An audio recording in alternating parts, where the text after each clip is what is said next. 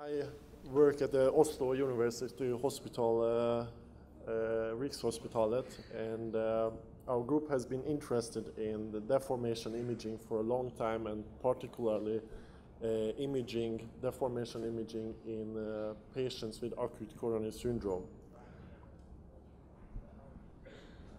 This is the outline of my presentation. First, I will define acute coronary syndrome and non-STE elevation myocardial infarction and explain how 2D wall motion tracking works.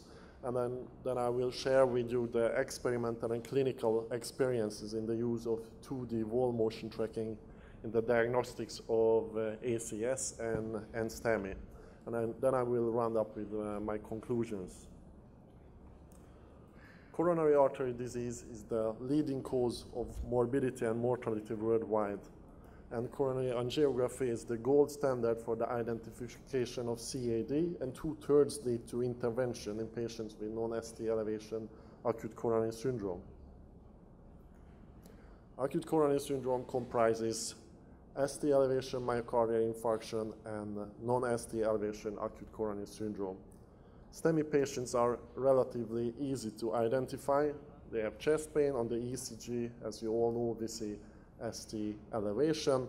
And when we see this, we send the patient directly to acute revascularization therapy.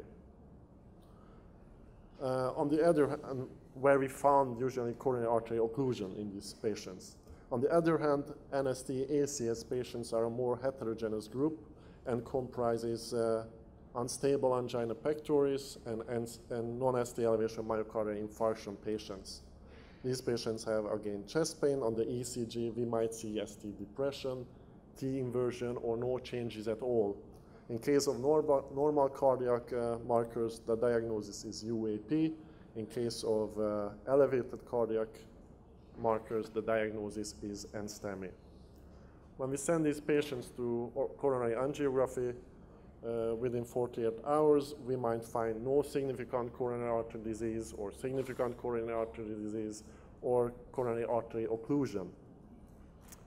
Importantly, about 30% of NSTEMI patients have coronary artery occlusion, and they share the pathophysiology and prognosis of STEMI patients, and these patients should be promptly identified and sent to acute revascularization therapy, just as STEMI patients, in order to save myocardium. The method 2D wall motion tracking echocardiography can be used to assess myocardial function. The method uses 2D echo images, where the software can identify acoustic markers, these white and black dots, also called speckles, which then are automatically tracked throughout the cardiac cycle. By tracking the speckles throughout the cardiac cycle, we can follow deformation all the way during the cardiac cycle. And please note that maximum myocardial deformation usually is reached at the end of systole at aortic valve closure. This is a schematic image of the left ventricle. We saw the deformation, the shortening of the mid-septal and the mid-lateral segment. And this way we can image regional contraction or, with other words, strain. And since we talk about shortening, the sign of strain is negative. And a normal longitudinal deformation or shortening is around -20%. We can also assess deformation in short axis view where we can assess circumferential strain, which again have negative strain values, but we can also assess radial thickening, which has a positive sign, and therefore the curves are going upward, the strain curves going upward. As I showed you on the previous slide, longitudinal deformation gives negative strain values, and transverse lengthening again gives positive strain values. It's been shown earlier in experimental studies that deformation imaging can be used to identify segments with ischemia. This is an experimental study published in 2005 in Circulation, where we occluded the LAD artery in dogs for 15 minutes, and strain echocardiography and sonomicrometry both showed lengthening instead of shortening in the ischemic segment. During reperfusion, there was a slow recovery of function, but incomplete recovery of function. When occlusion was sustained for 4 hours, there was no recovery of function. This is the first clinical study I like to present to you, which was published in 2008. We looked at 40 STEMI patients treated with PCI, and then an echocardiography and an MRI was performed after 9 months. By gadolinium-blade enhancement, infarct size was calculated, and patients were divided into 3 groups according to infarct size. On the upper left image, we see a figure, we see MRI study of a patient with medium-sized infarction, and below we see global strain curves, radial strain, circumferential strain, and longitudinal strain and circumferential strain. And on the right, we see a patient with a large infarction, and we see that there is a significant lower deformation in every direction. The table to the right shows the 3 groups of patients with large, medium-sized, and small infarction. And as you can see, longitudinal and circumferential strain could not only differentiate between large and medium-sized infarction, but also between medium and small-sized infarction. So it means it's a sensitive method, and it was more sensitive than ejection fraction or wall motion score index, twist, or post-systolic shortening. In this next study, published in 2010, we looked at 126 NSTEMI patients within 48 hours of symptom onset. Here's an example of the patient who had chest pain. On the ECG. We did not see any significant changes. However, angiography revealed a proximal occlusion of intermediate artery. And here's the result after PCI with a stent. An echocardiography was performed right before the angiography, and here below we see a bullseye plot of strain values demonstrating a functional risk area of 9 adjacent segments with systolic function by strain worse or equal to -14%. To the right, an ROC curve analysis set to identify patients with coronary artery occlusion, and as you can see, risk area by strain at a cutoff value of 4 or more segments could identify patients with occlusion with a sensitivity of 85% and a specificity of 70%, and had, of course, the greatest area under the curve compared to ejection fraction, wall motion score index, risk area by wall motion tracking, wall motion score, and global strain. In the next study, Gren et al. Took the idea 1 step further. They looked at 85 patients with suspected NSTE ACS, and they did an echocardiography immediately after admission to the ER. Then they calculated territorial, longitudinal, and circumferential strain according to the perfusion territories of the 3 major coronary arteries. To the right, again, a ROC curve analysis set to identify patients with occlusion.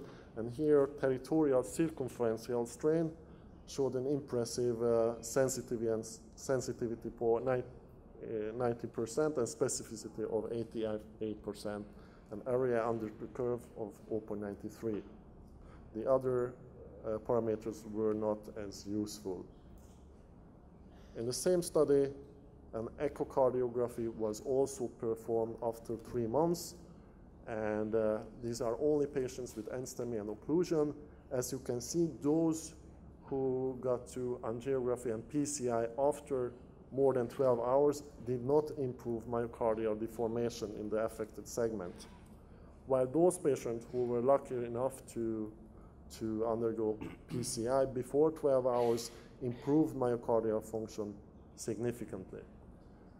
So again, what I told you earlier, it is important to try to identify NSTEMI patients with occlusion and send them to acute reperfusion therapy in order to save myocardial.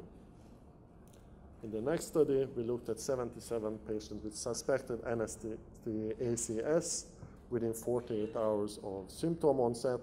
And the background for this study is that the left, and we analyzed, or we assessed them by layer-specific echocardiography. The background for this study is that the left ventricular wall comprises 3 myocardial layers, an inner oblique, middle circular, and the outer oblique layer. And that the endocardial layer is most susceptible to ischemic injury and undergoes greatest deformation during systole in the healthy heart, including thickening and shortening. Before I go on with the study, it's been shown earlier by Adamu et al. And Lightman et al. In 2009 and 2010 that there is a gradient. It was shown by layer-specific echo analysis that there is a gradient from endo to epicardium, both in circumferential strain and longitudinal strain. Greatest deformation in the endocardial layer, lowest deformation in the epicardial layer. But back to our study, this is just an example of an NSTEMI patient with left circumflex artery occlusion.